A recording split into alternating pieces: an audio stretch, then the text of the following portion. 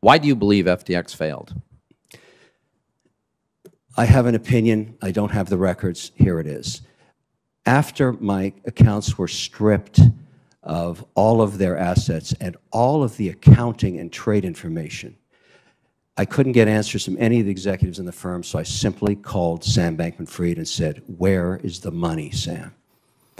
He said he had been clearing price with other buyers, and you do the transaction. In my view, my personal opinion, these two behemoths that own the unregulated market together and grew these incredible businesses in terms of growth were at war with each other. And one put the other out of business intentionally. Now, maybe there's nothing wrong with that. Maybe there's nothing wrong with love and war. But finance is a massive, unregulated, global monopoly now. They put FTX out of business. Now, lots of other reasons, I'm sure, but that's my personal opinion.